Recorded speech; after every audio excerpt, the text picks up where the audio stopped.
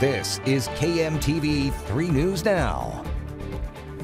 Hi, I'm Cerise Cole with 3 News Now. Here's a look at what is happening now. You've heard the old saying, your money is no good here. That will be the case once you get inside Charles Schwab Field. That's because the ballpark will be using what you could call reverse ATMs.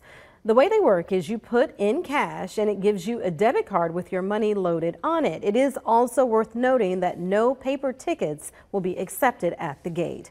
And we are learning more about the impact of improperly stored toxic waste at the Alt-In ethanol plant near Meade. Researchers released early results from a study Thursday that showed some of those chemicals were found in homes around the plant, but not at the levels the EPA considers dangerous. Researchers say they did find elevated levels of chemicals in the nearby Johnson Creek, and they say it may be responsible for killing much of the wildlife in that area. The study is scheduled to continue through at least the end of the year.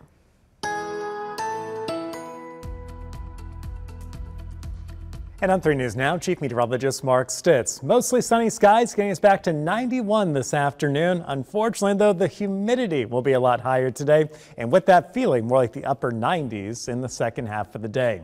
Overnight, keeping a little bit warmer thanks to that higher humidity. We only cool to 71 Saturday morning, and then tomorrow afternoon, breezy, hotter, and more humid. We'll top out at 94, but feeling more like 100 to 105 under those mostly sunny skies. Father's Day on Sunday, even hotter at 97, still a bit breezy and very humid with a lot of sunshine. Just a few more clouds Monday as we make a run for 100 degrees. Tuesday, we'll make it into the mid-90s before our next cold front arrives. With that, some showers and storms late Tuesday into early Wednesday, but only drops us into the upper 80s Wednesday afternoon. We're right back to the 90s next Thursday.